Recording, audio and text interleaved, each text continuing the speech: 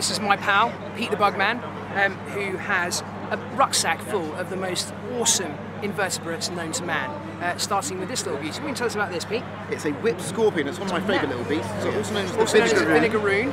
I almost got in there in time. You got in there before me. Yeah, indeed, because his favourite trick really scary is to squirt vinegar at you. Although he's got this magnificent pair of jaws here, he never uses them to attack. The only way he defends himself is to squirt his vinegar out the back end. One of the just is extraordinary looking at that. I mean, really, those there are pretty much like jaws. They look like pincers, don't they? Very much so.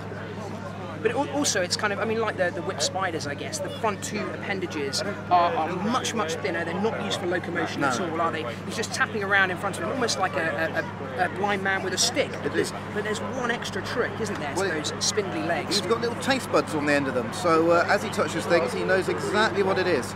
The moment he touches an insect, that's little it. Bit there. The very, very tip. So I guess this would be kind of convergent evolution with antennae, really. Very much so, yeah. It's only the insects that have got antennae. So if you haven't got antennae and you need some, you've got to find a way of making them. You can't just grow them out of nothing, but you can change something you've already got. So in this case, when you've got 8 legs, you can spare a couple. So we've ended up with the stuff of nightmares, although he's absolutely sweet. He's a lovely little teddy bear. Can't do any harm to anyone. Only Pete could describe that as a teddy bear.